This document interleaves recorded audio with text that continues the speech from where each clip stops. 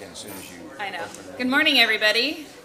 We have a full audience. It's always nice to see folks in the chairs, so we're not just talking to windows. We are here for the Marion County Board of Commissioners board session. It's Wednesday, April 20th. It's 9 a.m. And we're here in the Senator Hearing Room at 555 Court Street Northeast in Salem. And if you would, please stand and join me for the Pledge of Allegiance.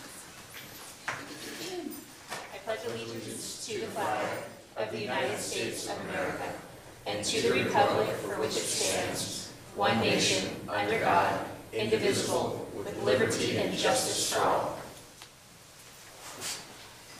Thank you. So we're going to start with public comment. Excuse me, I have a little bit of a frog in my throat this morning. And it looks like we have one or two citizens, depending if they come up one at a time. Dave and Pam Lindley. Are you in the audience? You can come up together, and if you'd like to come over here to this microphone.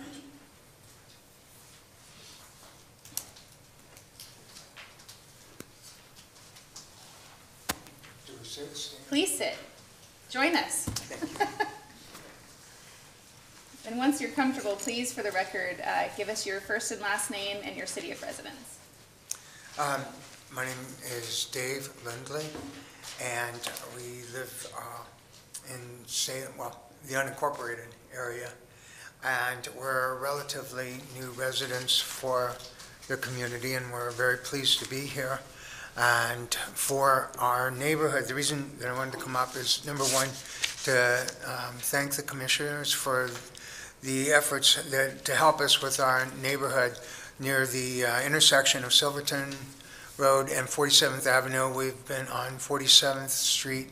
We've been having a big issue with homeless vehicles and a lot of trash buildup there. It's been quite unsightly, and we sent an email to the commissioners asking for their help and support. And things happen.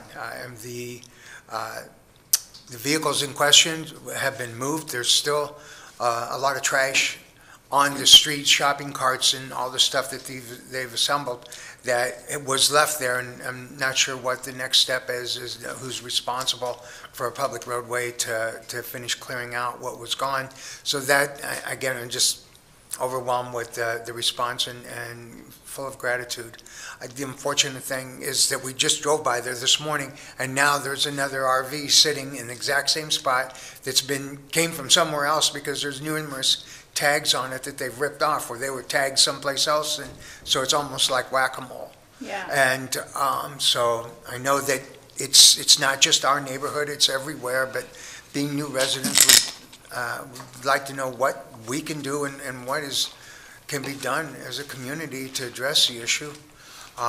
That's the first thing. And then I guess along with that is the fact that we are seeing a big rise in the amount of graffiti on neighborhood fences in our neighborhood as well. So it would appear to me as a novice that there's an increase in gang activity, and homeowners are faced with the mandates of they're responsible, I guess, for removing the graffiti, and what can be done between the resources of the county and the neighborhood to work together as a team to address this, because obviously we don't want to live in a blighted neighborhood, and so it takes a community. And thank you very much. Well, thank you for being here. Typically, we just listen, but I want to validate the fact that you sent us an email, Pam did, on the 17th. And yesterday, I forwarded that email to our sheriff and our undersheriff. They're in charge of code enforcement, and they assured me that they had already marked this location for a task force. And as you stated, they've already removed 2 of the vehicles, including the school bus, which happened yesterday morning. And code enforcement's going to be working with our public works team. Brian May is in the audience nodding his head. He's in charge of environmental services, and they'll be over to clean up the garbage. So your taxpayer dollars are hard at work, and we work really hard and as fast as we can in Marion County to tend to the issues once they're brought to our attention, but they aren't always brought to our attention. So one of the things that you can do to address the issue, and all citizens can, is to contact non-emergency and file a report for just about anything that you think is illegal or uncomfortable in your neighborhood, because we have to have a report of it. in order for us to assign a team to that, regardless of whether it's law enforcement or public works or the health department, because we have various teams across the county that respond into the community for different circumstances. Commissioner? Yeah, Madam Chair, thank you for your email. I know both commissioners responded. I didn't respond because you got contacted. I knew they had forwarded it. So, but the non-emergency number, if you want to take this down, for our sheriff's office is 503-588-5032. And that would be a number where you would call and they would dispatch code enforcement, et cetera, and they'll follow up on those reports. But okay. If you are in an emergency, always do the 911. Of course. But, yeah. But it is important, Commissioner, that It you report every little thing that makes you feel unsafe, because a lot of times the way, we have limited resources, the sheriff's office has limited resources, and so if stuff's happening but it's not getting reported, then as far as the sheriff's department knows, nothing's happening in that area, and so it's really important. Sometimes, even in my neighborhood and state, and I remember we had a situation, and I was like, well, it's not that big of a deal. Other people, I don't want to bug the sheriff's office, and what I learned is like, no, that's not helpful. Actually, it's helpful even if you don't feel like they're gonna murder you, or that it's still really important, if it's graffiti or whatever it is, that you make the reports. This is true not just for you, because you obviously did. You said, hey, we've got to tell somebody about this. But for everybody in the community to know that it's really important that you make those reports, even if it's not an emergency. Very good. Well, and we belong to the Hayesville Neighborhood Association, which has meetings on the fourth Thursday of each month, and the the sheriff's department and emergency services folks are always in attendance and share information there, but certainly would love to have other representatives from the county that might be there just to lend credence to their efforts, because the little bit that I've noticed on the Nextdoor app is there's a great deal of misinformation that's shared between neighbors, which really isn't helpful for what we're all trying to accomplish. And so I would just welcome the voice of reason and that can cut through that so that we can be much more productive in our efforts. So the commissioners and Public Works recently attended one of those meetings a few months ago to talk about roads, because we were having some challenges with speeding and other things over there. And we speak with Nicole Tarter as often as we can. Okay. She's a personal friend of mine, so I'm on speed dial. And I think your group over there is really great. And I know that our sheriff's team and our Public Works occasionally pops in. But if there's a particular topic of interest, you can always email us like Pam did, and we'll come out. But I would, as much as I'd love to be there for every meeting. Thank you so much. Yeah.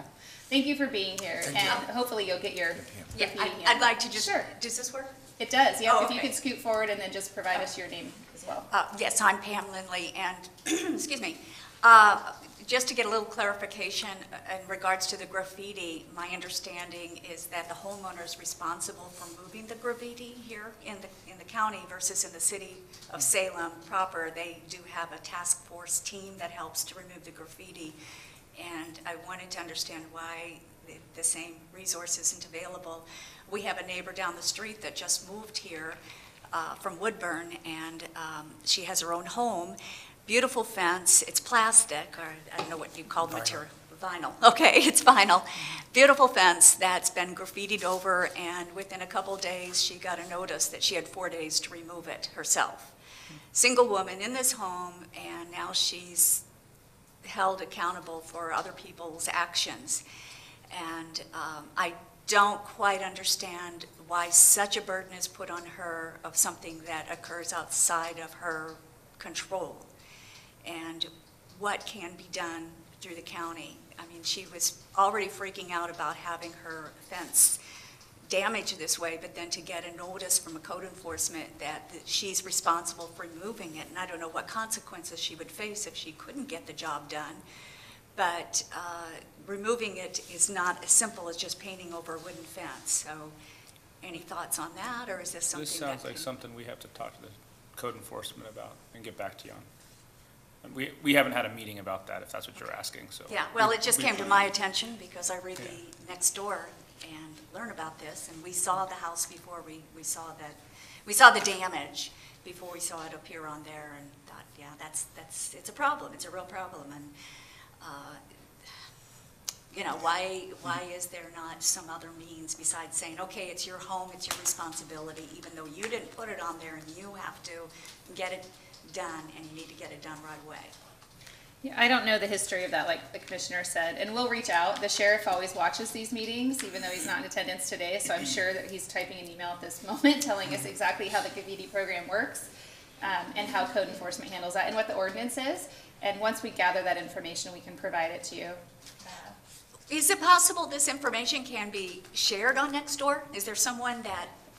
You can share it on Nextdoor. Well, you know, you have to be a member of that. You know, if I was to be on every Nextdoor, I'd be on like 85 of them across Marion County because every community has one.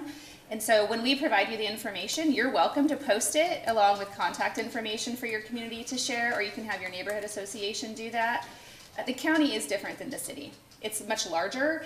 We have a much larger geographic area to cover, and Marion County traditionally likes to be conservative in the way we tax. And so we have to spread the dollars as far as we can on programs. And so I'm going to go on a limb here and say that likely we don't have the same program as Salem because we don't, we have different priorities. And while we want to partner with our citizens, and I'm sure there's something that we can do to support her and others that would need help with that, I can't speak directly to it right now.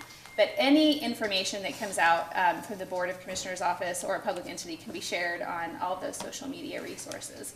But it would have to be from the citizens approach because we don't have the bandwidth to chase them all personally. But we'll provide you the access to do so.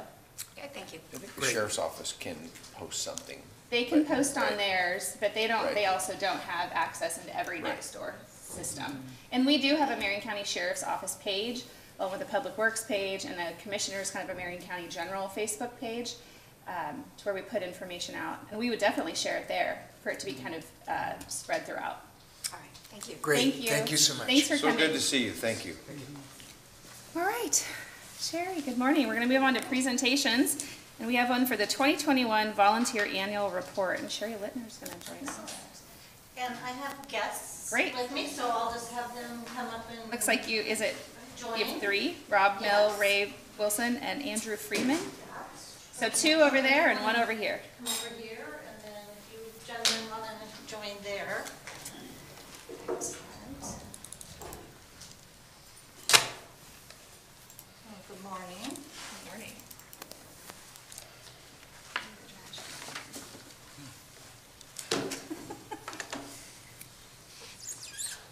Okay, excellent. All right. Well, let's see. My favorite thing in the world, the microphone. Oh. At least you don't have a mask to talk through this time. So true. Well, good morning, Chair Bethel, Commissioners. I am Sherry Littner, Volunteer Service Coordinator for Marion County, and I am part of the Human Resources team here at Marion County. I have three guests with me today. So I have Andrew Freeman. Andrew is an intern with our Victim Assistance Program, and so I'm going to have all of them join a little later in the presentation, if you're good with that. And then I have Ray Wilson, who sits on our local alcohol and drug planning committee. And then I have Rob Mill, who is a volunteer with our emergency management, and he is from Woodburn, so his activities take place up in the Woodburn area. And again, you'll be hearing more from them a little later in the presentation. And the reason we're here today is we are celebrating National Volunteer Week. And while we do strive to recognize our volunteers really every day, National Volunteer Week just provides us kind of a unique opportunity to recognize and celebrate how our volunteers really come alongside Marion County and contribute to the health and wellness of the county.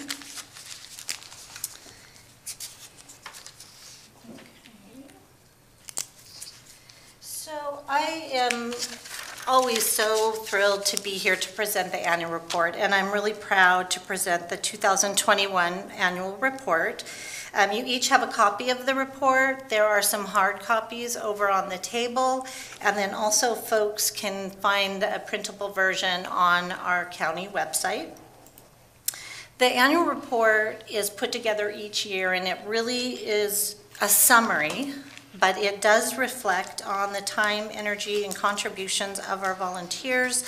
And as we have seen over the last couple of years, our volunteers are just incredibly resilient and very dedicated and committed to the community. I also want to clarify that I am really here representing an entire team of county employees, and there's actually quite a few in the room today. But there are 40-plus county employees that work directly, either managing or working directly with the volunteers. And so I know that we've got some folks here from victim assistance. You already pointed out Brian. We've got a group from Public Works Environmental Services. And so these are the folks that are day in, day out working with the volunteers. So on behalf of all the volunteers and those that work with them, I'm going to share just some highlights from the annual report today. And I'd like to just start with the numbers. So just to clarify, so this annual report is reporting on volunteer activities from January 1st to December 31st, 2021. So in 2021, Marion County had over 1,300 volunteers, and together those individuals donated 62,665 hours of service. Some things in life are pretty hard to put a value on, love, dedication, selflessness. And our volunteers embody these attributes, and they really are invaluable to us, but we also do actually try to put a dollar value on our volunteers. And we do that. It is one way that we can demonstrate the economic value of hosting volunteers. So we use a rate that is published annually from an organization called the Independent Sector. And the published rate for 2021 was $28.54 for each hour. And so if we use that and we calculate the time that our volunteers donated in 2021, the value of that is well over $1.7 million.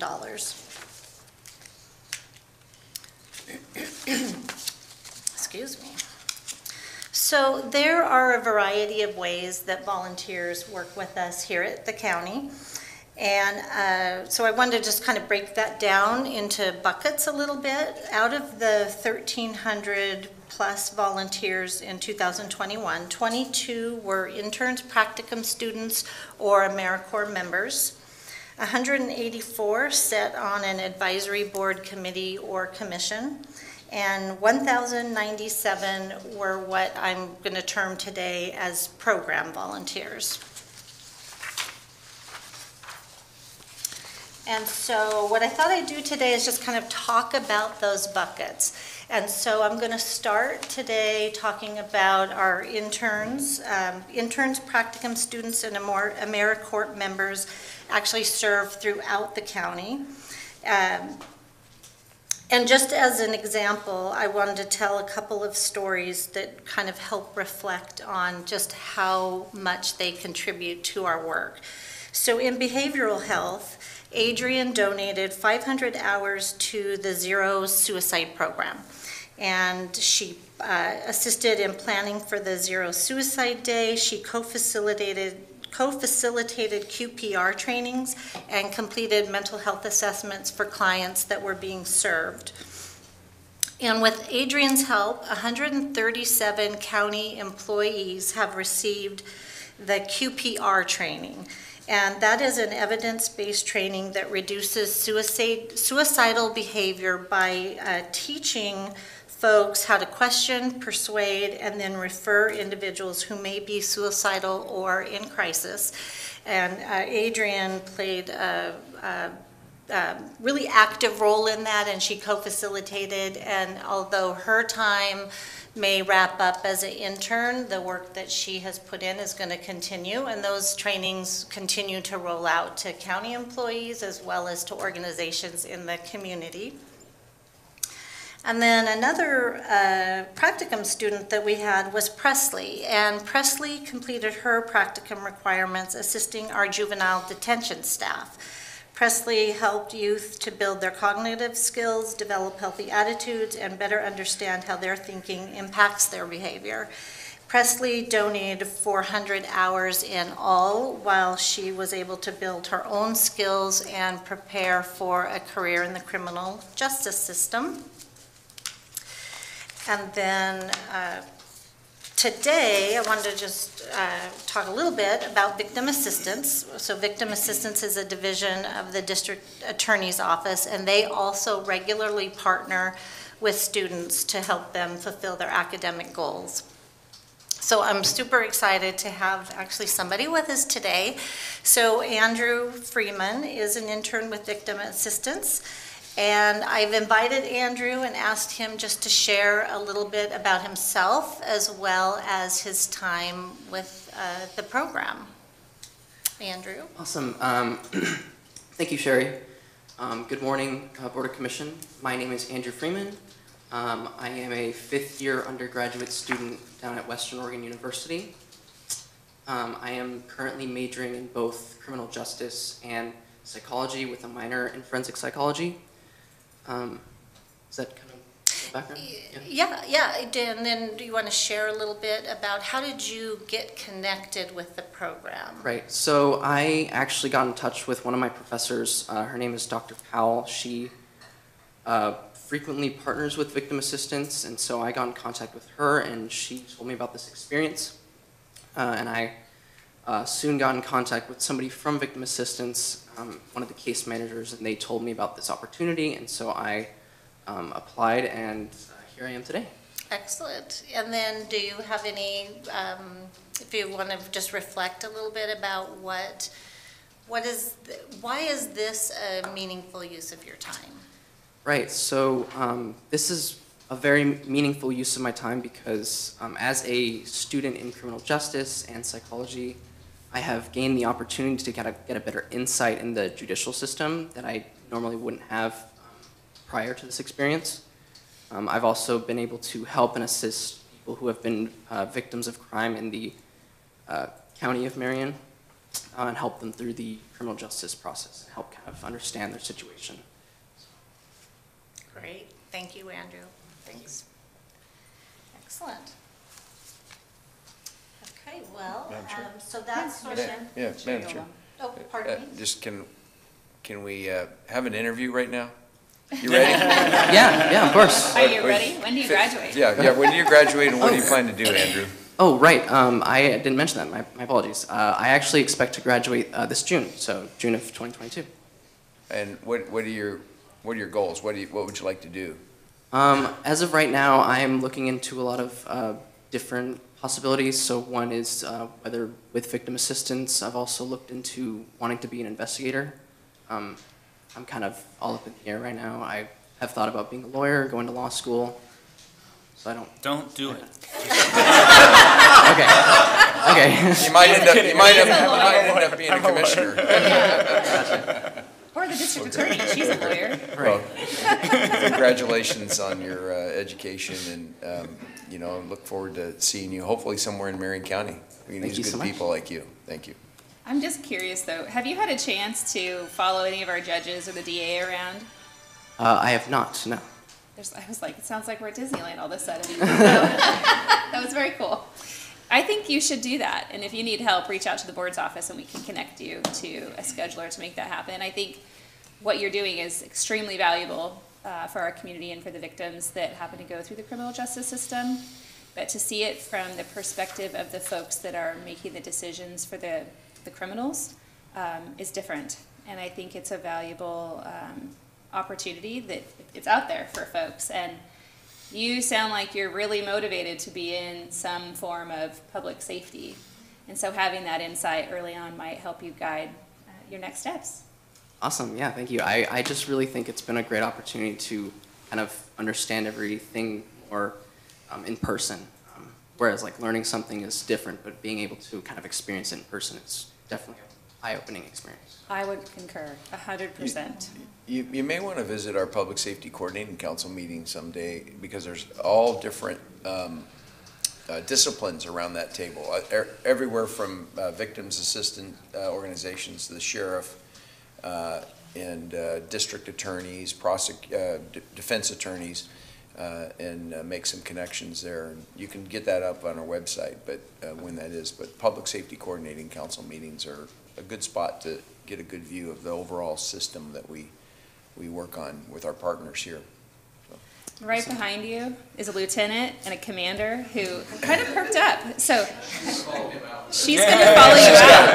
She's got going a to card stop in you her right hand. out the door and connect you. We know. She's amazing. We're recruiting right now. We're talking to you. You hear it? This, is an interview, really. So You're you surrounded. can put us all down as a reference if you want going forward. I was just going to say thank you for the interview. You Well, this is what pass. it's like in Marion County. Thank you for being here. Thank you. Okay, Sherry. Thank you, Andrew. Great, okay, and then the next group that I want to just share a little bit about are our advisory boards. So we are very grateful for these really committed volunteers. When you sign up to be an advisory board member at Marion County, you're committing to usually a 3 to 4 year term. And what I've seen in the last couple of years that I've been in this position is that these are volunteers that come back, they serve multiple terms, and we appreciate that because there's a lot of value in the continuity and that historical knowledge that they bring to the table. And we actually have, I think there's a couple of Solid Waste Management Advisory Committee members that are going to get reappointed later today, so that's a great example of that commitment that I'm talking about. In total, in 2021, we had 184 individuals that served in this capacity. And just quickly to review, so there are about 20 boards here at Marion County. So when I say boards, I mean that generally. It could be an advisory board, a committee, or a commission. They serve in the board's office, the clerk's office, the finance department, human resources, and even community services.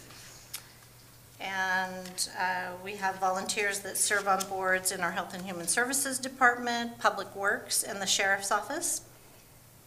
Advisory board volunteers really bring a variety of expertise, experience, and perspectives, and then they share that as they do the work, depending on the board that they're on, but they are studying issues, they're making recommendations, oftentimes they're making recommendations to you, and they really help shape how we serve the community.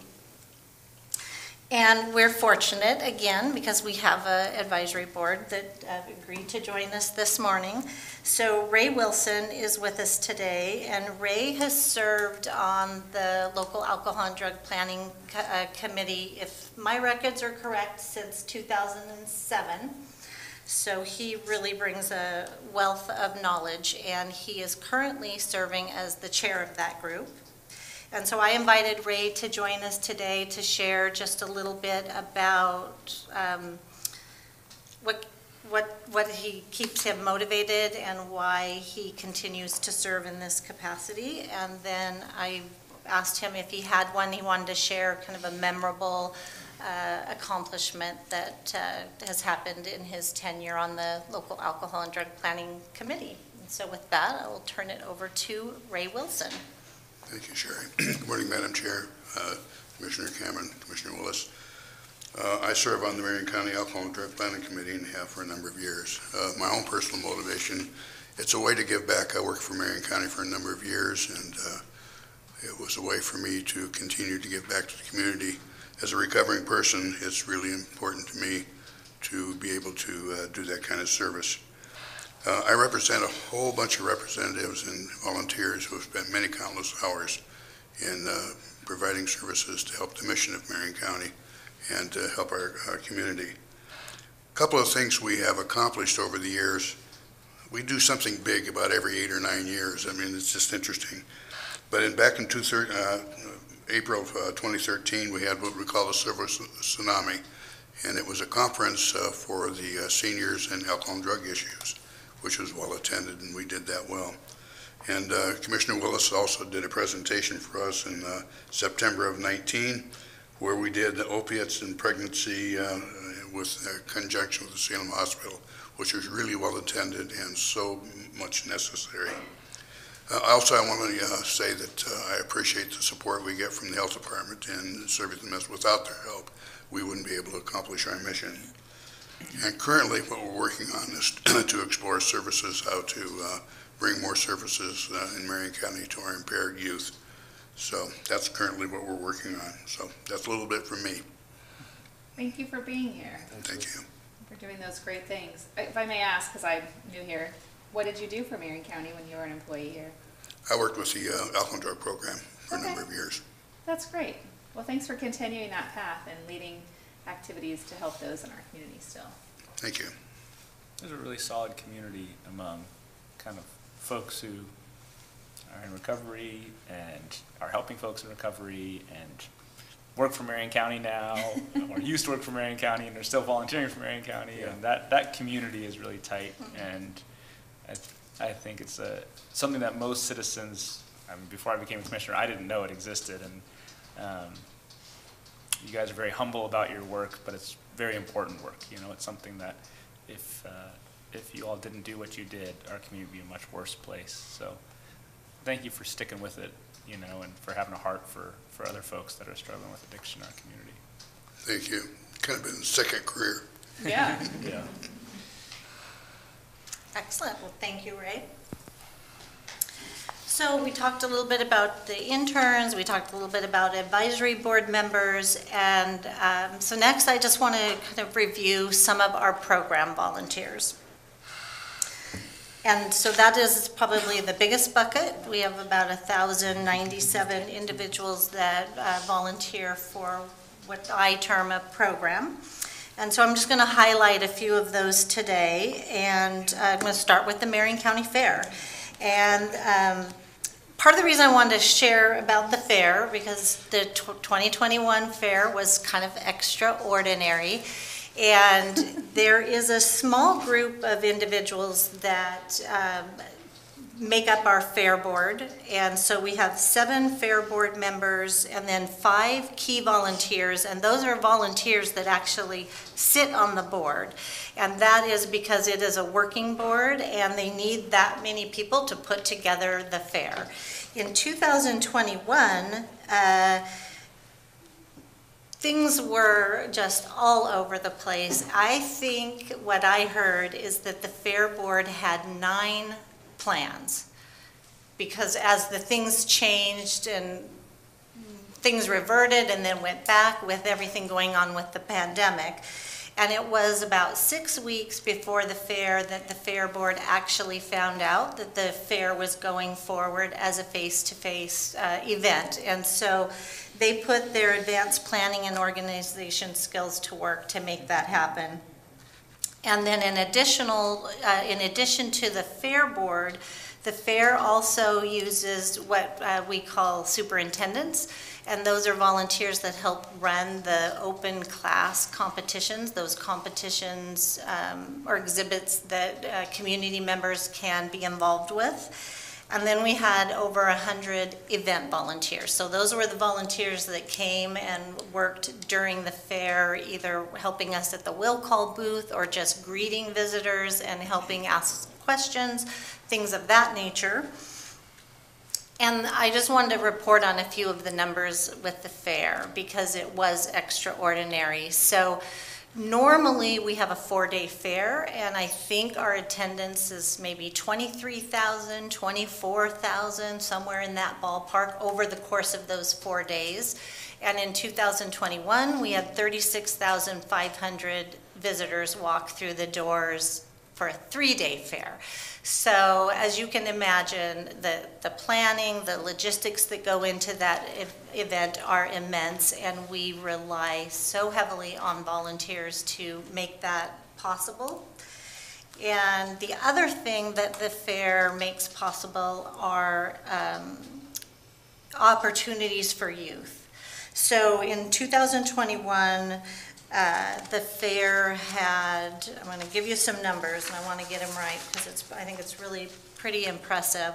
So there were 1,583 4-H, FFA, or open class exhibit opportunities for our youth.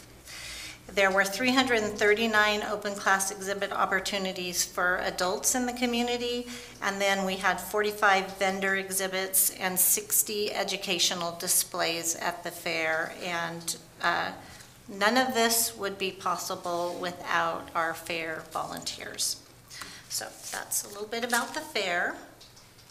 And then the next program I want to just touch on is emergency management. I could honestly spend my entire presentation talking about emergency management volunteers, their dedication, and really truly how fortunate we are that they bring their time and energy to partner with us. So instead of that, I'm going to do one better because I brought another guest, which is Rob Mill. And Rob, as I mentioned, is a volunteer in the Woodburn area, but Rob is I'm sure there's much more, but what I know of, so Rob is on the Woodburn CERT team, the Community Emergency Response Team. He's involved with the Woodburn Firefighter Rehabilitation Team, which comes alongside the firefighters when they're on active duty to provide key support that literally can keep them alive. And he is also a member of the Medical Reserve Corps. So I'm going to let Rob share a little bit about the work in Woodburn, but before I do that, I'm going to brag a little bit on Rob, because as I was preparing this presentation, I went in and looked, and when I look in the volunteer files for our emergency management volunteers, I might see that they have 3 to 5, sometimes 6 certifications that they bring to the table, expertise that they bring with us. And I looked in Rob's file and I counted 19. And it is just one of the ways I can demonstrate just really what our volunteers bring to the table. And it's something that, you know, we just really, we probably couldn't even employ enough people to bring that kind of expertise and energy. And with that, I'm going to turn it over to Rob, and he's going to share just a little bit about their work in Woodburn. Good morning, Commissioners, Madam Commissioner. Yes, thank you, Sherry. I didn't know it was that many, actually. I mean, I had to keep counting because I was thinking it can't be right. We were asked to comment a little bit about ourselves first. I came from essentially a lifetime of public service in various disciplines. When I finally retired, it was, what do I do now? I thought, well, I heard about this thing called Cascadia. I think I'll work on coming up with some kind of a family plan. And as I went through the family plan, I ran across this thing called CERT. Oh, boy, that looks interesting. Little did I know. Anyway, 4 years later, 5 years later, somewhere in there, I joined the CERT team. I became an instructor. By virtue of being affiliated with the CERT team, I was afforded the opportunity to get the training to become an emergency medical responder. So I definitely took advantage of that, and presently a team leader as well as instructor. I'd like to talk about our Woodburn CERT program a little bit, and that is currently about 50 or so active volunteers. Our main goal is emergency preparedness.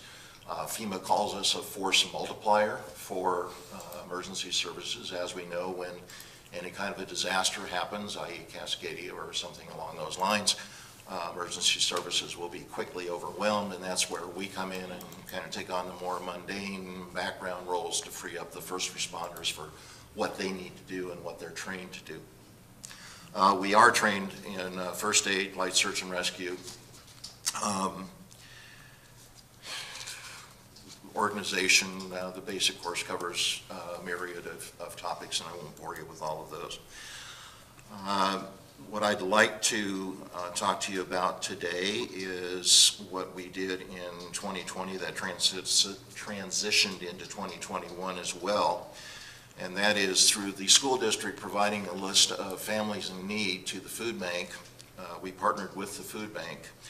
And in a space of 39 weeks, starting in 2020 and running through February of 2021, we delivered 100,674 boxes of food to families in the North Marion County area. And we also packed a majority of those boxes as well. So we had Tuesday box packing time and Wednesday delivery. At the end of that, I mentioned the boxes, but it equated out to, we figured every box is on average about 24 pounds. We estimate that we delivered 50.3 tons of food out into the community. While all of this was going on, as everybody is more than well aware, the Beach Creek Fire was going on, so we also had our volunteers respond up to Detroit for the water distribution. We went to the fairgrounds for the evacuation center and worked there. I did that as well. And we also had some volunteers working in the emergency operations center. As far as what I would love to see, and thank you for, but if you don't have enough on your plate, I've got one more thing I'd like to add.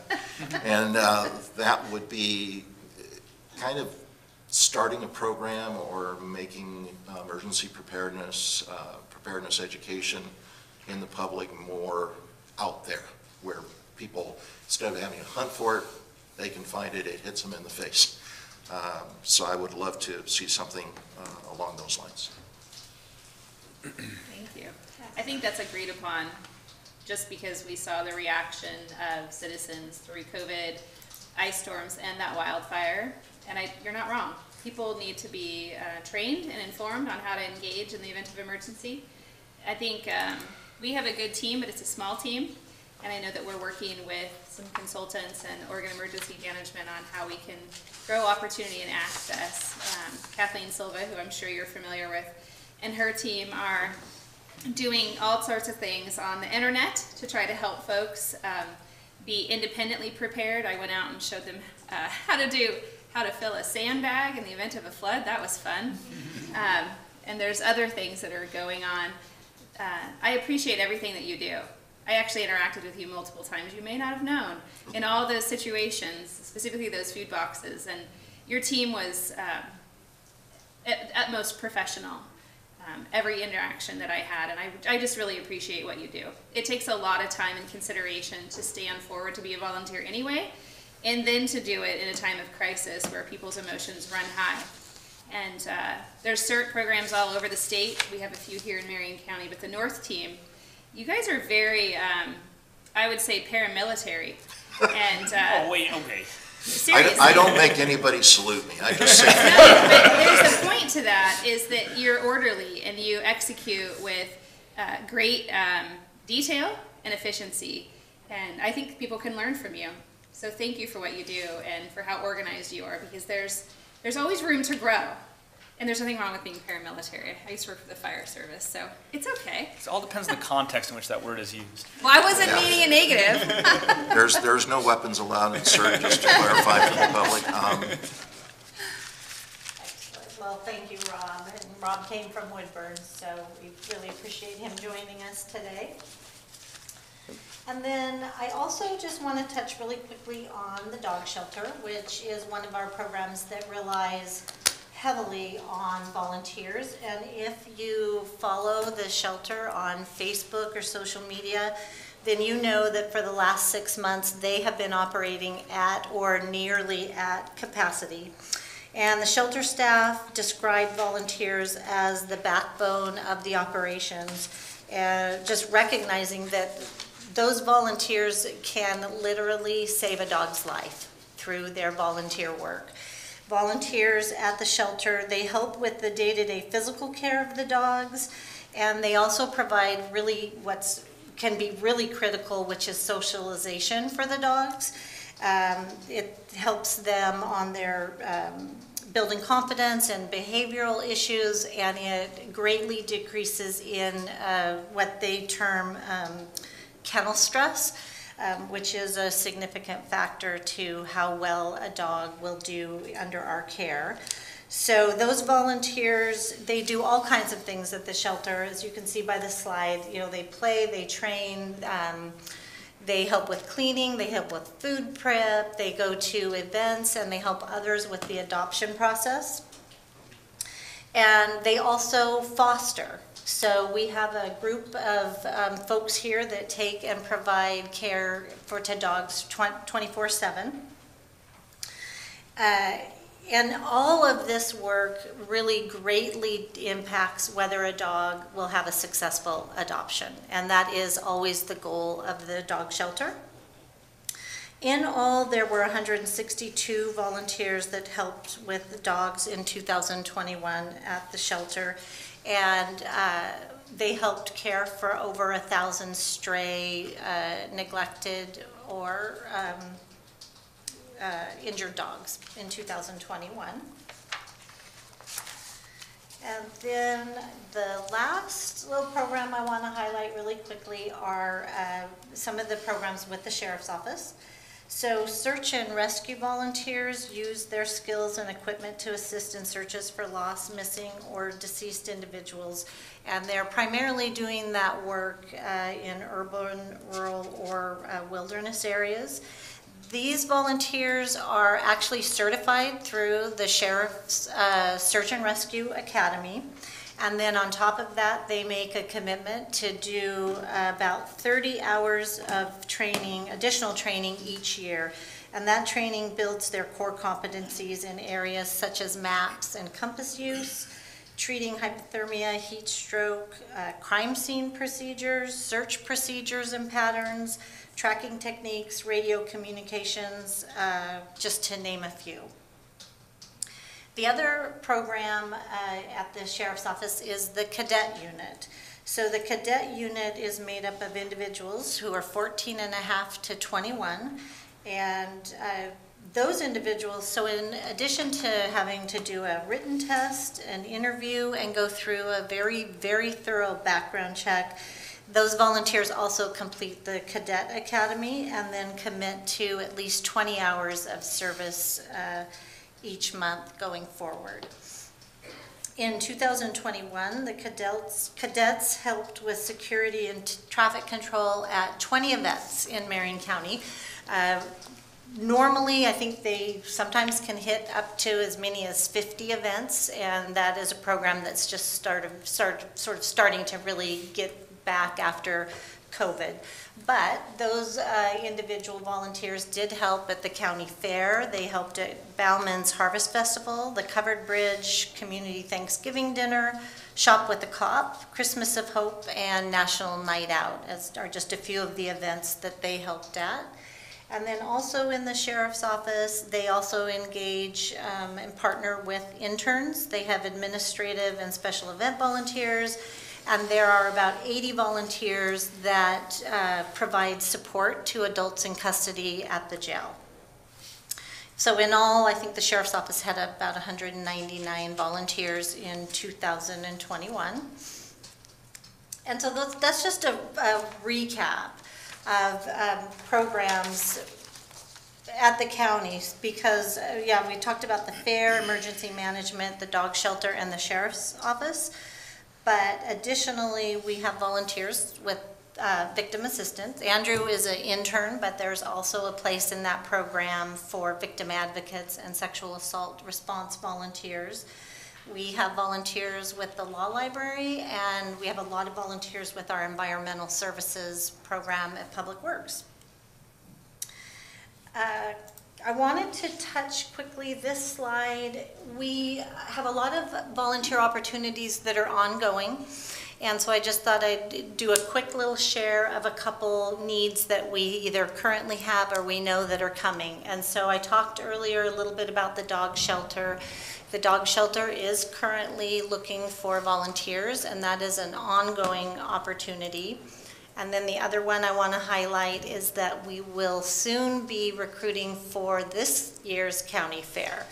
And so folks can visit our website, the county's website, and find updated information on opportunities as they arise. And then the other thing I wanted to do is just to clarify a little bit and share a little about some of the 2022-23 training opportunities that are coming up. Many of our volunteers, so while we accept applications year-round, they are required to go through some significant training before they actively volunteer. And so I've highlighted those today. Search and rescue with the sheriff's office. So they have to have applications by mid-November, and then they begin their training usually in December. The cadet unit, that academy usually runs in January, and they are planning to have a January 2023 cadet academy. And then victim assistance, they offer trainings generally 3 times a year. So they do an annual training for the sexual assault response advocate, and that happens in July. And then a victim advocate has training available 2 times a year, which is going to be in March and September. And that is the bulk of what I was going to talk about. I just, in closing, want to thank volunteers. I want to thank other staff and county leadership who make this work possible.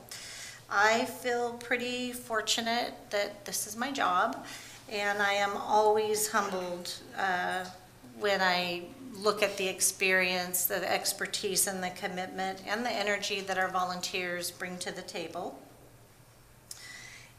My sincere thank you to Andrew, to Ray, and to Rob for joining today. And I think, so the next item on your agenda is the proclamation proclaiming this as National Volunteer Week in Marion County. But before we move on, I just want to make sure if you have any questions for me or anything else for our guests.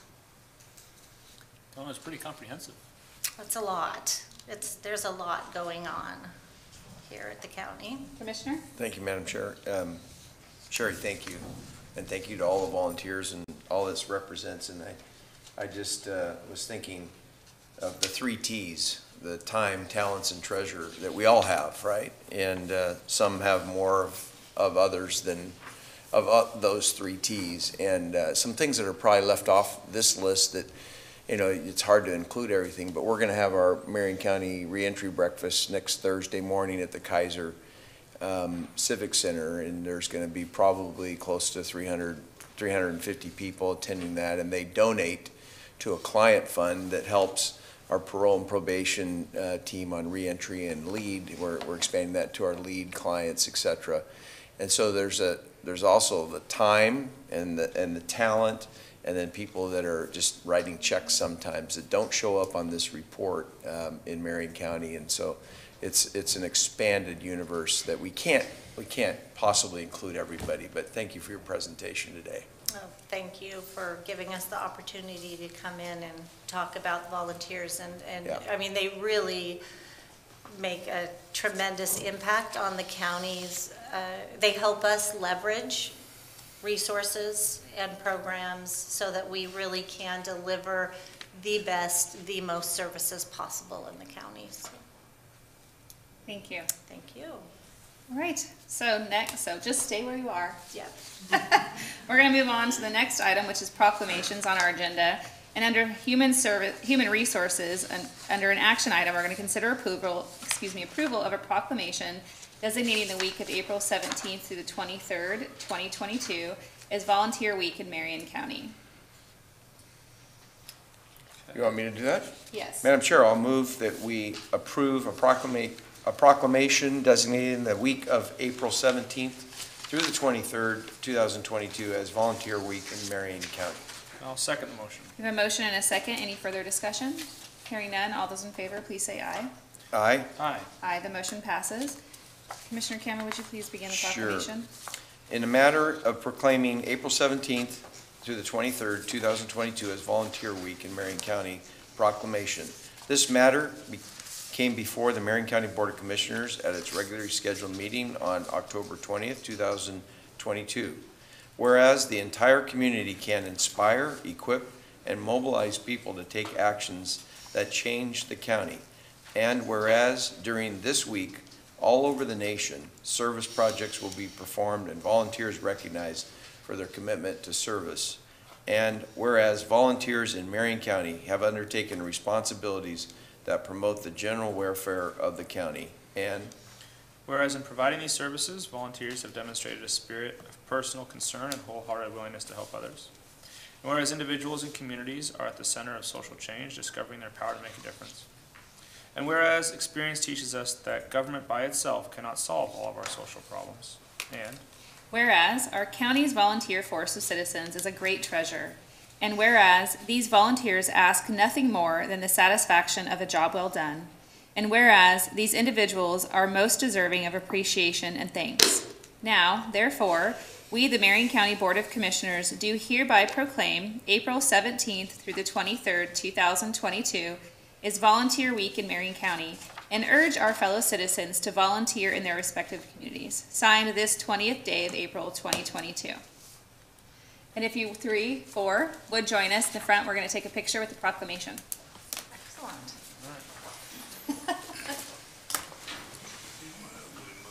We're going to make sure they're sorry they came by coming to take a picture. Do you want me to take the picture or do you? No, John, we have a person for that.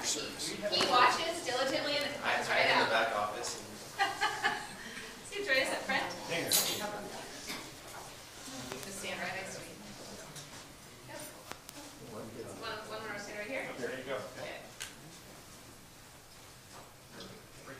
Just, you gotta scoot in. turn in, Come in. Yep. turn sideways. Show them how skinny you are. 3, 2, 1, thank you. Thank you. It's nice to meet you. Thank you for coming. Thank you. Good luck in your career. Thank you. Good luck. So, Sherry? Thanks, Sherry. Great presentation. Appreciate your time. Yeah, of course. I go get some coffee. Yeah, I'll get it. Thank you.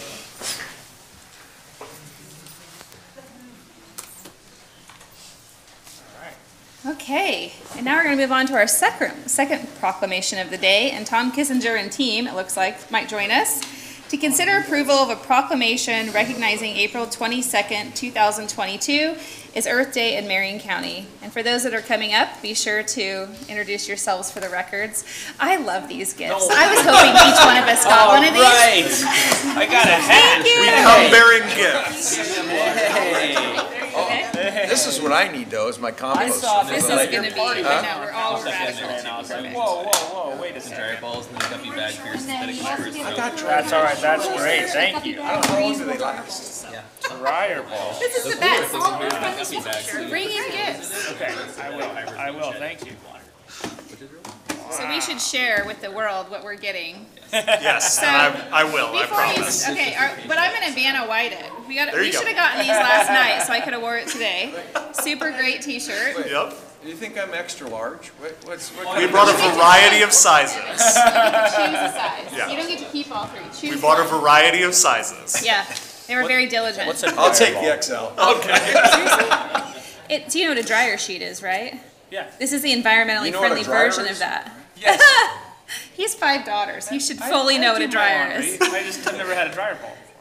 Yeah, and then I don't know what a washing bag is though. So this is actually, because a lot of clothing today is made out of synthetic material like polyester and that kind of thing, one of the Okay. big environmental issues is microplastics. And when you wash those materials, it actually puts microplastics into the water. So things like Patagonia jackets and those kind of things, you put them Okay. inside those and it will actually capture those microplastics very and prevent them from going into the water systems. Oh, very good. Interesting. Yeah. Who knew all the things that they put in your life to make you die? Patagonia jackets. Note to self. Note to Thanks. self. Note to self, you should buy the Columbia ones anyway, because Hey. Patagonia is not an Oregon Not an company. Oregon-based Columbia company. is, See, so always that was your promote first environment. mistake. I don't have either. Sorry. Okay, Tom. All right. So for the record, Tom Kissinger, Waste Reduction and Parks Program Supervisor. Just want to really briefly introduce the team that worked on this. So we have Stephanie Rosentrader, who helped manage the ArcGIS Hub process and the website. We have Dakota Tangretti, who's one of our waste reduction coordinators, who is managing a lot of the volunteer side of things. We have Yancey Gordon, our communications coordinator, who's doing a lot of the social media. And the team worked together to design all these graphics in-house, including all of the things that you see on social media. And then Rachel Van Wert, who is our Earthwise coordinator, and she brought together a lot of our Earthwise businesses to get a lot of these donations and for the prizes. So just a real brief presentation today. Just wanted to give an update on what we've been doing for Earth Day. So each year, Environmental Services promotes Earth Day as a way to engage our community in waste reduction, water quality, and natural resources topics. This year, to re-engage with the community after a 2-year pause, last year we did more of an online event, doing through social media, and this is our kind of rebirth of the big event. We decided to do something a little bit different and prepared a unique public outreach campaign to align with this year's Earth Day celebration. And using ArcGIS, this team, along with our partners in the GIS team and IT, developed a public web page with tips and tricks and resources to reduce waste. We also designed a series of activities for the community using a survey, and we'll go to that. And that is called the Passport to Sustainability. And there are 20 activities, and the more activities you complete, the greater the prizes that you win. Some of those prizes were demonstrated here today for you. And you can track your progress through our new results page. Now that we have some results, we can show you what that looks like. We have a nice map that shows where people are completing activities, what activities are being completed, and then you can track your progress using your unique username. So we've got a lot of participation through this, which is really great, and then this all culminates in a community event at Spong's Landing on Friday, April 22nd from 4 to 8 p.m. There'll be guided nature walks, there's a terrarium building exhibit, there's an educational scavenger hunt with our partners who are going to be tabling. That also includes prizes. There'll be live music from the Woodburn Mariachi Band, Woodburn High School Mariachi Band, and ice cream sundaes provided by On Any Sunday, and the first 200 are free, and they come with a little Eco-Jade reusable container so that in the future you can get your ice cream in a sustainable sundae. Can you go back to the very last, where you were just before with the activities? Yep. And you were moving very quickly, but on the right-hand side, there was like a variety, go down a little further. Oh, I think Where the map results page. was. Oh yes, the results page. There was something about a ditch. What is ditch disposables? So ditch disposables is, I don't have mine up here, but it's the reusable bottles, reusable containers. Oh, like you're like getting rid of them. Yep, getting Not rid like of a them. ditch. No. I'm Not thinking like a public. ditch. I'm like, what are we doing at ditches? Public Works. So ditch your disposable Yes, cups use and these. utilize your reusable water bottle. Got and it, you are okay. all very good about doing that on camera too, so I appreciate that. And then additionally, staff have prepared a board proclamation recognizing April 22nd as Earth Day in Marion County. And I just want to note that we're good off camera too. Oh, I'm not saying you're not. I just appreciate it on camera. I think it's everywhere, Tom. My black hydro flask since 2015, Yeah. it's like I need a new lid for it though. It's Oh, yeah. kind of getting ugly. Getting But used. this cup is from, I want to say this is from like 1998. You think I'm getting some disease out of it and drinking in plastic? I would maybe recommend moving to something a little more durable. Yeah. And we're normal people. Yeah. Whatever normal means. I'm not getting rid of it. Super relative. Nope. Super relative. More things to help me die, is that what you said? No. Yes, No. earlier. Yes, Not right earlier. now. Yes, I did. Staff does recommend approval of the proclamation, and we would love to see all of you out there on Friday with the community. We're getting a lot of interest, and it looks like the weather's going to be good for the afternoon, and we're very excited to put this on. I'm excited. When you put that up, I thought, didn't we already see this? But it was an management update, I think, that we saw Correct. this last week, right? Yep. Yeah. I don't know what I said back then, but I really enjoyed the logos and, kind of capturing all the elements of the environment. And as it came up again, I was thinking about Wonder Woman and how they talk about all the elements and the things that they can do there. So No, Captain Be a Planet. superhero. Captain Planet. Everyone knows it's Captain Planet. just be a superhero and do good things by the earth. Exactly. Cartoons. We've I been had talking to about Google cartoons Captain lately. Planet the other day. Way ahead of me. Okay. Anything you'd like to ask or add? I just really like this team. They make this super fun. Thank you. And guys did a I great appreciate that hat is not green, because this looks much better Does on it? you than the Yeah. other green I one. appreciate you checking out, making sure So- Yeah. I'm not embarrassing in front of your friends. I am, well, indoor. Madam Chair, I don't know if Dakota could come up and talk about master recyclers and where we're at with that. It's because of COVID, Yeah. the in-person stuff stopped. I did that class back in 2015, I think. Where are you with that? I know you revamped it. Can you just share briefly with us? Of course. Real We quick, can move that to you. Thank you. I just want to point out before Dakota gives his presentation that one of our activities for the passport is signing up for the new class. So Well, I knew that, so no, I'm teasing. Well, yeah, I appreciate you asking because. Introduce yourself for the Yes, sorry. record. Thank you. Dakota Tangretti, Marion County Environmental Services and Public Works. So I appreciate the question because this is really a legacy program that, for over 27 years, it's been present in the community. And for folks that are not familiar, the Master Recycler program is a multi-week training in which folks learn about our sort of integrated solid waste management system. The things like waste reduction, sustainable themes, reuse and repair over just recycling, right? And so this revamp has been sort of an idea to shake it up as it's been this legacy program. So we've enlisted the help of another team, JPW, that's currently, we're still in the process of really, looking with a new direction and logo. And so in October, we did a smaller beta course to test some new curriculum that I've developed and with the team. And then we have a larger beta. When I say beta, we're testing things. We're sort of getting people's opinions on previous versus current material. And during this larger beta course, which is starting actually next week on April 28th, so they're on Thursday evening, so 7 consecutive Thursdays for this round. We're going to have a group of about 25 folks that filled up really quickly of previously interested folks we had in the program, because a lot of times people would be on a waiting list. It was how popular it was. We would say, hey, we're going to contact you when the next class comes around, right?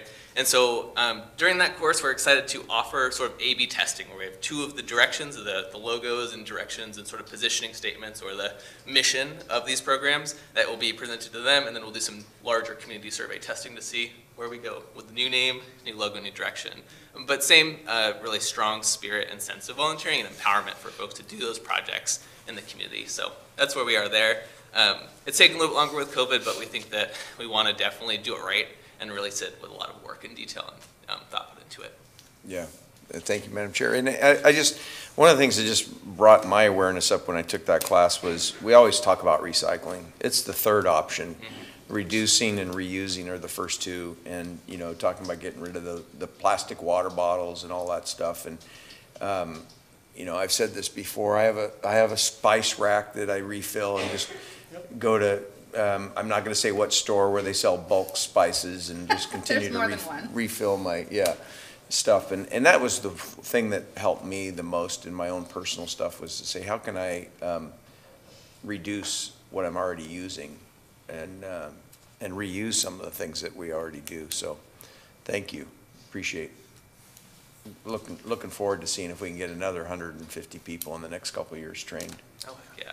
Yeah, I appreciate the advocacy because that's really important that we model. We do all this great stuff with having durables. We talk about it a lot, and I really appreciate that. And a big movement, too, is obviously also getting out into other communities. So the big difference with this course is offering it a few times a year like before, but in different communities. Salem, having a wood-burn rotation, and then a canyon rotation as well. They're really getting it to folks that have never seen it before, and so I appreciate that advocacy, and as we really try to reach those underserved communities that we haven't gotten to before. And the key is Dakota makes it all fun. Ah. That's why it's going to be successful. Yep. It's because doing good should be fun, and if it's not, then we're doing it wrong. And I just appreciate that you guys make it fun. Well said. we would love to see you in a class sometime. All of you. Oh, yeah. Okay. He's talking to you. Yeah. I'm talking to all of you. Deal. Yeah. We would love to see everyone in a class. Awesome. If it's, We can do one just for you that's you're very gonna have to talk to my tailored. wife about Thursday I know, I'm evening like, with can my you do it daughters. at lunchtime? But, We potentially can, just for That you. would be a really ideal situation for me. Yeah. I will bring my lunch and come to all your classes. but I really try to hang out with my kids in the evening. I totally understand. We can make something work just for you. I mean, I'll bring them too, I suppose, but, Oh, yeah. okay, My perfect. 1.5-year-old would love it. Yeah, she's She'd kill very it. entertaining too. She'd kill it. Anything else? Okay, would you please make the I motion? would. Madam Chair, I move that we approve a proclamation recognizing April 22nd, 2022 as Earth Day in Marion County. I'll second the motion. Thank you. I was thinking of reducing. I know, yeah, okay. A motion and a second. Any further discussion? Hearing none, all those in favor, please say aye. Aye. Aye, the motion passes. Would you please begin the proclamation? I will. The matter proclaiming April 22nd, 2022 as Earth Day in Marion County, a proclamation. This matter came before the Marion County Board of Commissioners at its regularly scheduled public meeting of April 20th, 2022 to proclaim April, is today Nope. Earth Day? Okay, to proclaim April 22nd, 2022 as Earth Day in Marion County. Whereas Earth Day was first celebrated on April 22nd, 1970 with the goal of inspiring an appreciation of our nation's natural resources through conservation and protection, and Whereas the celebration of this day marks an annual review of and commitment to the principles of the first Earth Day, and Whereas Earth Day marks a renewed commitment to environmental stewardship and to the implementation of sustainability efforts, now therefore it is hereby proclaimed that April 22nd, 2022 is Earth Day in Marion County, dated at Salem, Oregon, this 20th day of April 2022. There's lots of twos in there. There are a lot of twos, I'm sorry. That's okay. I mean, it only hung him up, and I appreciate that he went first. So would you all please come forward and take a photo with us? Absolutely. I mean, I can wear my hat. I'm not gonna down my shirt, but I'll put the hat on. There we go. nice work on that. Yeah. What should you have done?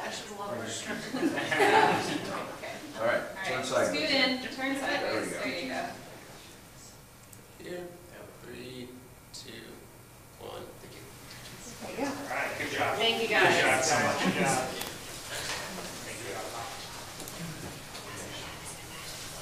Looks great.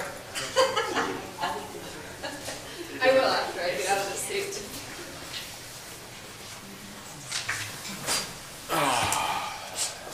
Okay, Thanks, team. See you Friday. good job. All right, now let's move on to the consent calendar. Commissioner Cameron, would you please present that? Yeah, Madam Chair, I'll move the consent calendar this morning. First item under finance, approve a quick claim deed for the sale of tax foreclosed property, tax ID number 543280 and 543281, back to David L. Roop, legal heir of the prior owner of record. Under juvenile, ratify approval of a licensing renewal application submitted to the Oregon Department of Human Services, DHS, Children's Care Licensing Program for the Guaranteed Attendance Program, referred to as GAP. I'll second the motion. I have a motion and a second. Any further discussion? Hearing none, all those in favor, please say aye. Aye. Aye. Aye, the motion passes. And now we'll move on to our action items. Today, under Board of Commissioners, we have board committee appointments.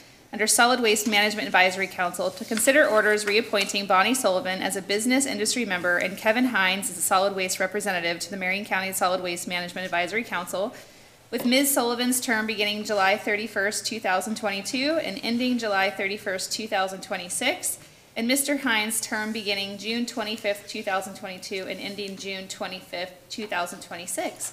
Mr. Brian May. Good morning, Commissioners. Good morning. For the record, Brian May, Environmental Services Division Manager. As mentioned, we're here to seek reappointment of Bonnie Sullivan and Kevin Hines. Kevin Hines was not able to attend today, but Bonnie is here. Before I let her introduce herself, do a little bit, of a pitch for our SWAMAC, our Solid Waste Advisory Committee, Council, sorry. I look at Bonnie. Bonnie has become not only our historian for those things related to solid waste in Marion County, but she's also what I refer to as our taskmaster. She keeps us on agenda and everything else for the last 16 years. So I quickly correct myself to make sure I'm doing things appropriately. So I'll go for it That's here. fair, I appreciate that. So SWAMC was formed in February of '89, and this is a public body that makes recommendations to staff and also to the board on those things related to solid waste and recycling. It consists of 16 members, 8 citizen members, and then 8 industry members.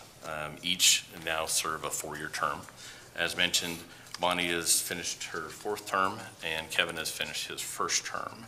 Our meetings are the 4th Tuesday of each month at 5:30, and we do those out at Public Works at 5155 Silverstone Road Northeast. But I'll quit talking and let Bonnie have a chance to talk about all the great stuff she does. Good morning, Commissioners. It is an honor to be here, and my name is Bonnie Sullivan, and I do represent the construction and housing industry on the council. I first became involved with Marion County Solid Waste Advisory Council back in, I believe it was 93 or 94. And the reason for that is because they were proposing to put a landfill across the freeway from me. And I then became a member of a group that I helped create, which was called CREDO, which stands for Citizens for Responsible Environmental Disposal Options.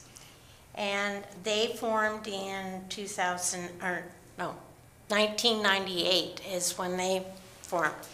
And my first involvement with being appointed to the SWAMC Advisory Council was in 2006. And I have been extremely proud to say that I am a citizen in Marion County.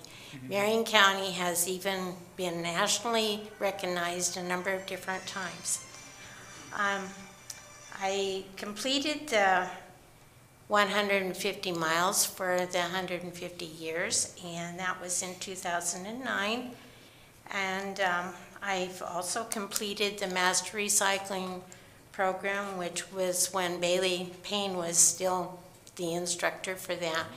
And I thought I knew a lot about recycling because I do things at my home, because we didn't have a disposal service at our area until many years later. And now I still go and take my stuff to the transfer station that I don't recycle at home, like my composting and other items. And I even have got my husband to enjoy going to the transfer station. So then in 2013, I had the honor to be voted as a volunteer outstanding advisory board member. And so I treasure that award. And I still, to this day, even though we lost Sam, I still remember that day when he gave me the plaque. So He's not lost. He's our treasurer. He's our treasurer now. yeah, I understand that. He still has a We thought found him process to again. share on environmental services. He's the trash guy. He'll always have a say. Yes. So, Well, thank you, Bonnie, for being here. So, you've been a volunteer in this particular role for over 20 years. Is that right? almost. Almost. You say it like you're shy. I think that's pretty fantastic. Do you know more than Brian? Well, no. Yeah, he says yeah. Some of the historian things, and thanks, Brian, for bringing that up. I've nicknamed myself the historian. And right now, I know that our bylaws are in you guys' preview, and I hope to get them done soon so that after we diligently have to work on trying to fill the bunch of vacancies on SWAMC, that we will be able to have a training session again.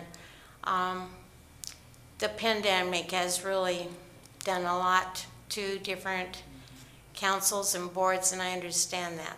But I'm a people person, and I would love to see us get back to being in person instead of on Zoom.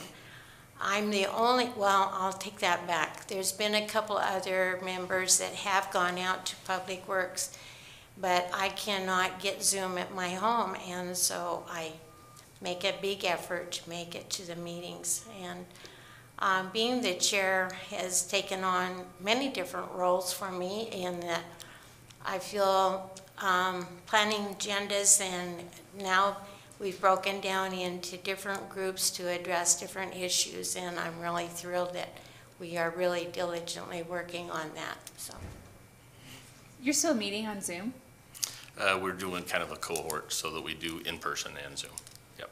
Are you moving back to in-person fully here soon?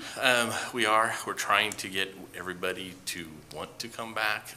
The flexibility it's allowed, because we do have people that aren't in the vicinity. So we're looking at possibly even relocating. We used to have our meetings here or downtown that's a little more centrally located. So we're looking at exploring those options. That's great.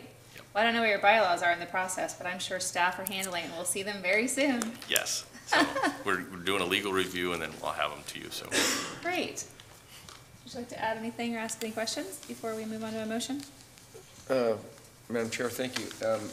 Bonnie, thank you for your history and your knowledge and your input over the years. And the three of us just recently took a tour with Brian. I don't know if I can talk about this stuff publicly. I guess it's public, right? I mean, it was a public tour. It was a public tour. We were on it.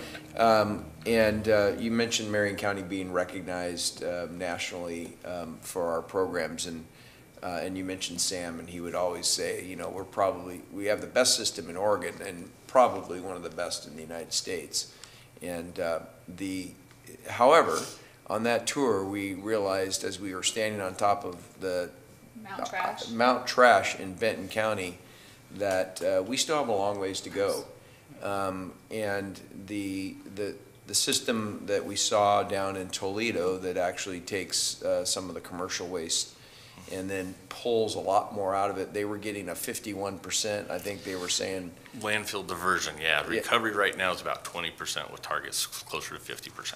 Yeah, that it really would help us get to someplace. So we're on top of trying to be innovative, and the new MRF is going to help with the haulers that have the new MRF up there. And so there's a lot of good things happening, but we still have our challenge. This is a really challenging area, and most people just take it for granted. You know, they think about recycling, but they just, hey, somebody's going to pick this up at the curbside. And when you stand on top of that mountain, you think, oh, we got a lot of work to do. It's amazing what's getting piled in there. So thank you for your service and for taking on the challenges that we have continually ahead of us.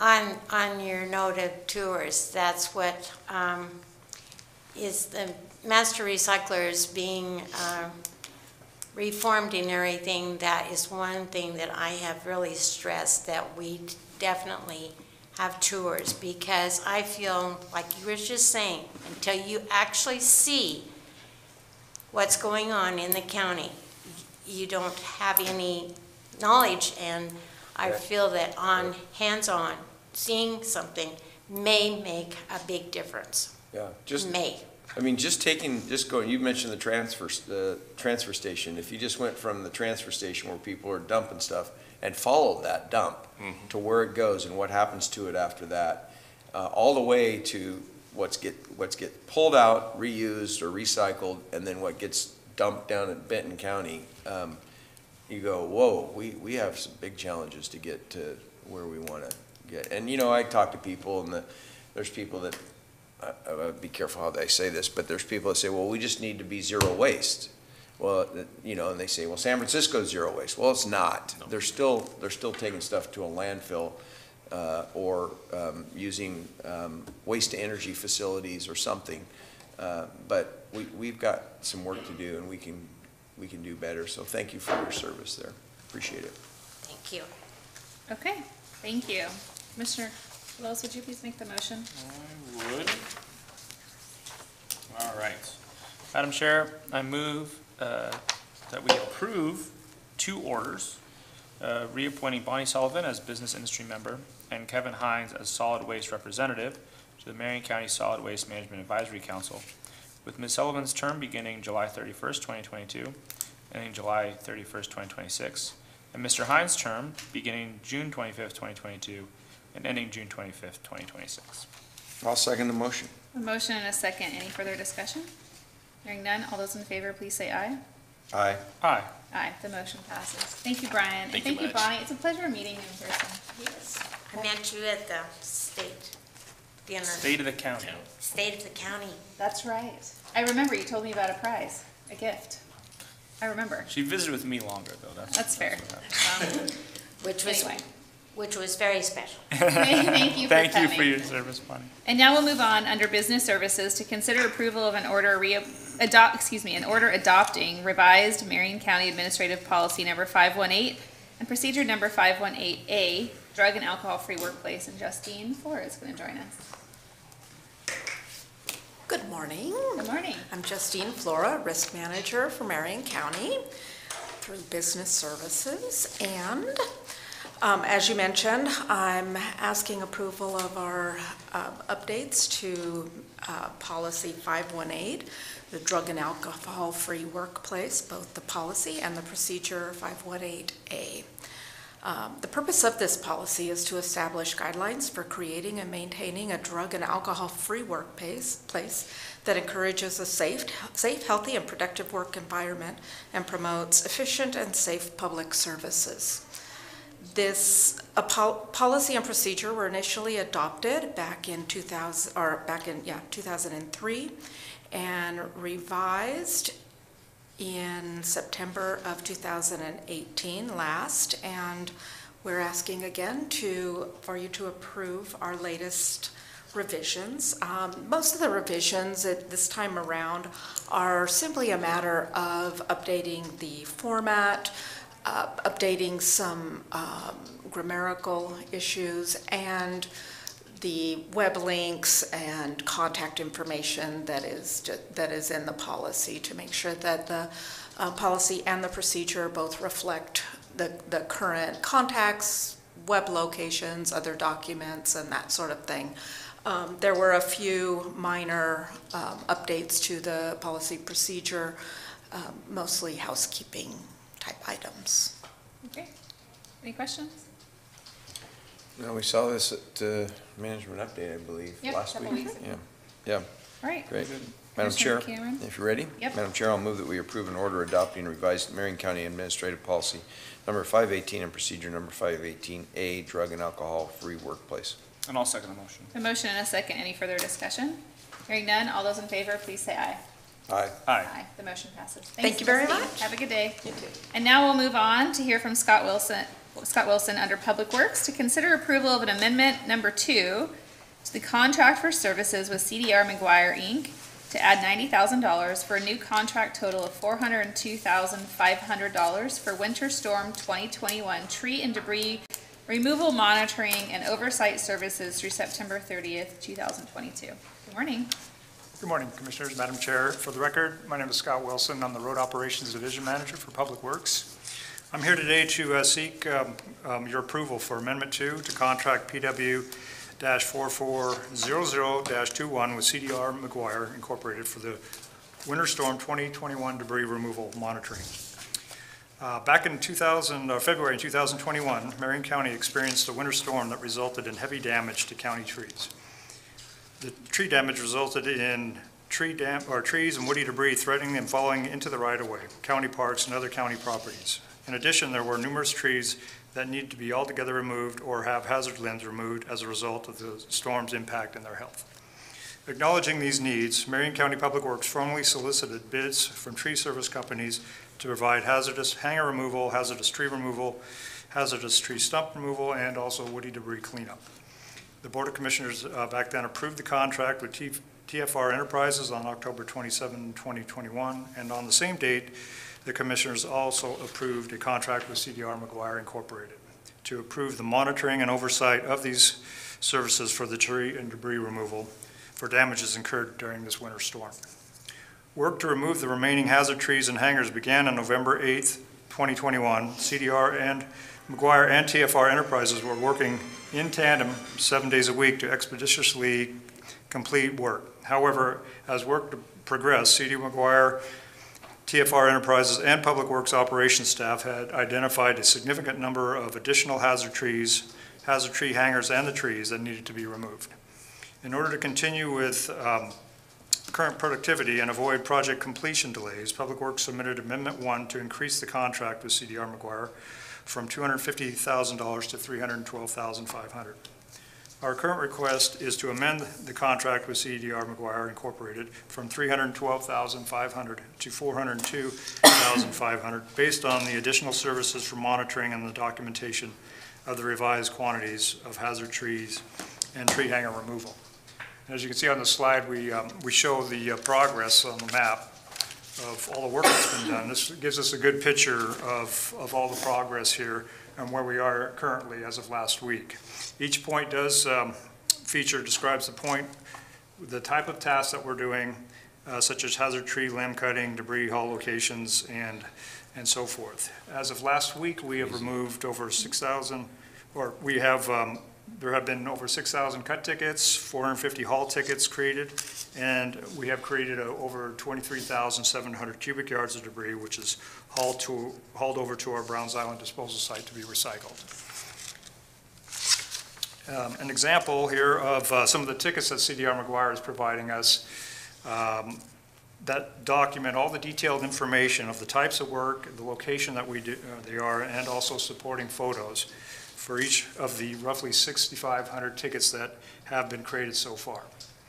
We're about 85% complete of the work that's been identified, and our projections indicate that we should be completed in about 4 weeks. This contract is expected to cost $402,500. Federal reimbursement for this work under this contract is expected to be at a rate of 75%. Public Works staff recommends approval of Amendment 2 of contract PW-4400-21 with CDR McGuire Incorporated. And I'm here for any questions if you have any. Thank you, Scott. Do you have any questions? No, thanks for your work. This is ongoing. About done. We're about done. Yeah. Madam Chair, thank you. Scott, so a lot of work. Is some of this wood going to our juvenile department when trees are coming down? Do you know what's happening to the wood? Yeah, it's all being transported down to Browns Island disposal site for recycling. We have to provide a final destination spot for FEMA. The federal government needs to know exactly where the final resting spot's going to be and how it needs to be an EPA-approved site, which that does fulfill in order to meet all the requirements for reimbursement. So it's hard to distribute it amongst throughout the county without knowing where it's actually going to go. So the larger pieces that are going to Browns Island, they're not. Are they chipping all that? They're being Oh shipped. wow. Okay. And then what? Then it's just it'll be all incorporated into compost. It'll be composted up into. So even though FEMA, you're complying with all the FEMA rules, I'm a bit shocked that FEMA doesn't have like a more environmentally friendly option for this, but you put it in one place, chip it, and then it just sits there to decompose. Is there an option with FEMA to ask them that, like, that's the final resting place, but then we turn those chips into park walks or? Oh, yeah. We have, and the answer that we're getting is it just needs to show up or end up at a final resting spot. From there, in which we've fulfilled that, wherever we want to use that. Okay. But right now, I think final resting spot doesn't mean that we can't use it as wood chips elsewhere, because I mean, final resting for a wood chip could be in a park. Is what I'm potentially going with that. Okay, great. Thank you. Would you make the motion, please? Just kidding. Colin, would you make the motion, please? Madam Chair, I move that we approve amendment number 2 to the contract for services with CDR McGuire Incorporated to add $90,000 for a new contract total of $402,500 for Winter Storm 2021 tree and debris removal monitoring and oversight services through September 30th, 2022. I'll second the motion. We have a motion and a second. Any further discussion? Hearing none. All those in favor, please say aye. Aye. Aye. Aye, the motion passes. Thank you, Scott, for your work on this. Appreciate the support. And now we're going to move on to the Sheriff's Office to consider approval of Amendment Number 2 to the Grant for Services Agreement with Liberty House to add $69,487.78 for a new contract total of $255,211.78 to provide assessment, treatment, and prevention services associated with their Hope and Wellness program through June 30th, 2023. Commander Carvandi.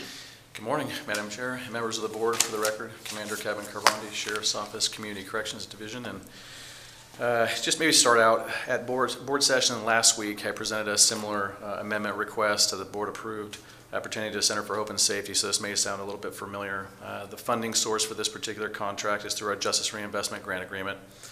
Primary funding supports our county to meet the goals of justice reinvestment through having a variety of prison reentry and prison diversion programs. 10% of these grant funds are to be allocated to community-based nonprofit organizations that provide services to victims of crime. Liberty House is one of 2 victim service agencies approved by the Public Safety Coordinating Council. Back a few months ago in December of 2021, we received our final contract and budget from the Criminal Justice Commission confirming our final allocation. The funding, it was inclusive of our formula grant as well as our supplemental grant, which was the competitive one, kind of the variable of the funding. Several contracts were identified needing amendments. This is one of them. This amendment brings us into alignment with our Justice Reinvestment approved program budget. And a little bit about the Liberty House. They do provide services associated with their Hope and Wellness program. It's a nonprofit child abuse assessment center located in Salem that I know you're very well aware of. The mission of Liberty House is to provide excellence in the assessment, treatment, and prevention of child abuse, neglect, trauma, and grief, to promote health and hope in children, families, and communities. These contract funds primarily support multiple therapists that provide triage, assessment, individual, family, group, and crisis services for children and their families. And the original contract was for $185,724 from July 1, 2021 through June 30th of 2023. This contract amendment adds just over $69,000 to the original contract, bringing the total to $255,211.78. And I'm available for any questions. None? Questions? Okay. No, I would be happy to, Madam Chair. I'll move that we approve amendment number 2 to the grant for services agreement with Liberty House to add $69,487.78 for a new contract total of $255,211.78 to provide assessment, treatment, and prevention services associated with their Hope and Wellness program through June 30th, 2023. I'll second the motion. A motion and a second. Any further discussion? Hearing none, all those in favor, please say aye.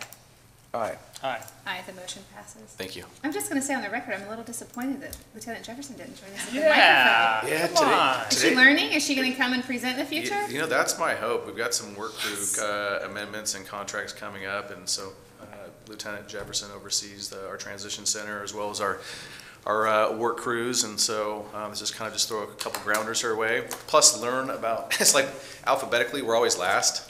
Yeah. And so Sorry. it's like I always learn something new about all the good work that our county's doing.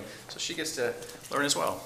I'm super excited to see you in the future. We'll have to be tee up very the tough nice to you, I questions. promise. Well, We will tee up questions. Wait, can we ask questions now? Yeah, would you Governor? actually come to the microphone, So, please? just This want one. to, Madam Chair, I don't know just, if people can see you. I know we're talking into the audience right now. as I drove up to the lake and down from the lake, forgetting my keys, by the way, this morning, I noticed that, you know, the lake filled up more than it did last year already, and the amount, and our work crews usually go up and perform a sweep up there, and I'm just curious, is that? Me too. I was like, Lieutenant Jefferson, Detroit Lake. Yeah, see, she knows what's going on here. Is that on the schedule with Garrett, with the work crew? Yes, yes it is. You know when they're doing that? Do they wait till it gets? I don't know exactly what date it is Okay. happening, but it is happening, and so Yeah. that's really exciting. I should do it right along with them. Those guys get in the water, Mhm. and it's Yeah. cold. Yeah. Yeah. You want to say anything to us? Do you want to introduce yourself for the record so Oh, that we sure. know who we're talking to? Sure, my name is Anna Jefferson. I'm a lieutenant with the Marion County Sheriff's Office, and I'm actually excited that Commander Kawandi asked me to come today, and I just got to observe and learn what's going on in the county, and so I'm very happy to be here. Great. I think that we should have had your promotion in this room on a Wednesday. I was very excited to learn of your promotion, which I know it's been a little while back, but congratulations on becoming a lieutenant. That's a big deal. Thank you so And much. I just can't say enough about how valuable you are to the county. And I hear about you from your peers all the time. So Thank you. thanks for what you do. course. Yeah. Appreciate it. And former clients. Where's the janitor? He is back at the office. Tell him I said hello. I will. Thank you for indulging us and coming up course, here. Thank you, thank you. Commander, for the Yeah, you presentation. bet. Thank you. Yeah, have a good day. See ya. Okay, Commissioner Cameron, would you read the calendar? Oh my, I was just ready to shut everything down. Here you go. I got one somewhere. All right, we're done with this one. And later today at 11 o'clock, work session on Public Works presentation in the Commissioner's boardroom here on the 5th floor. Later today at 12 o'clock, a Rails to Trail tour in the Santiam Canyon. That's going to be fun. Wednesday, later today, 5:30, Public Works volunteer reception. More volunteer celebration at the Silverton Road campus. Thursday, 9 a.m., a work session, capital project update here in the Commissioner's boardroom on the 5th floor. Thursday at 10 a.m., groundbreaking on Hope Plaza, location at 605 Center Street Northeast. And Thursday, 10:30 a.m., local government day here, the 22 Leadership Salem cohort right in this room on the 1st floor. Thursday, Thursday's the 21st, and at 1:15, executive session, 1992.6602E, Commissioner's boardroom here on the 5th floor. Thursday at 1:30, that's a 1:15 to 1, that's going to be a short executive session, isn't it? Yeah. Thursday at 1:30 is a work session with Public Works to update, Public Works facilities update in the Commissioner's boardroom here on the 5th floor. Friday the 22nd, People, Planet, and Party, woohoo, at Spawns Landing Park, 6525 22nd Avenue North, Kaiser. That's a Kaiser address. Yeah. Must be outside the city limits, though. Yes. Way up there. Okay, and then we're back on Monday at 1 p.m. Association of Oregon Counties Quarterly Budget and Finance Committee meeting. That doesn't sound like fun. And Tuesday at 9:30 a.m. management update in the Commissioner's boardroom here on the 5th floor. Tuesday at 1:30, Marion County Housing Authority board meeting here on the 5th floor in the Commissioner's boardroom. Tuesday the 26th, 3:30, Home Youth Community Tour, 625 Union Street, Northeast Salem. Looking forward to that. Wednesday, 9 a.m. back here. Wednesday at 1:15, BOC Policy Analyst meeting here on the 5th floor in the Commissioner's boardroom. Wednesday at 3 p.m., Courthouse Square evacuation training here on the 5th floor in the Commissioner's boardroom. And Wednesday at 6 p.m., North Santiam Chamber of Commerce Awards Night at the Santiam High School Auditorium, 300 Southwest Cedar Street in Mill City. Thank you. You're welcome. Before we close, do you want to give a shout out for your event for next week on the 28th? Well, Reentry yeah, and I breakfast? mentioned it You earlier did. in the board session. Doors open at 7 a.m. Kaiser Civic Center, 7:30 to 8:30 is the program. This is our first one in 2 years, after 2 years of not being in person.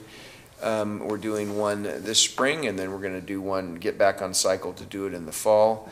The keynote speaker would be former Chief Justice, the Honorable Paul DeMunis, and we're going to have client videos, 3 different clients, one from juvenile program, one from the LEAD program, and one from our reentry program, to demonstrate what good work, the contributions that people make to this program, how that helps those people become productive citizens after they, in some cases, they didn't even get into the system. In some cases, they got into the system. But, you know, it's all about redemption and trying to help people turn and go the other way. And looking forward to it. We're probably sold out in person. But it's going to be live streamed, Facebook live stream. This is the first time we've done that, so we'll see how many people really get attended. I'm excited about it, and I want thank everybody. Our Community Services Department and Heather in Community Services has done just huge work on helping keeping us on track and doing all the legwork to make this thing happen. So next Thursday, the 28th at the Kaiser Civic Center. Thank you. I don't know the address, you probably do. They can Google it. Yeah, they'll find it. It'll be great. It will be great. Thank you. Meeting adjourned. All right, thank you.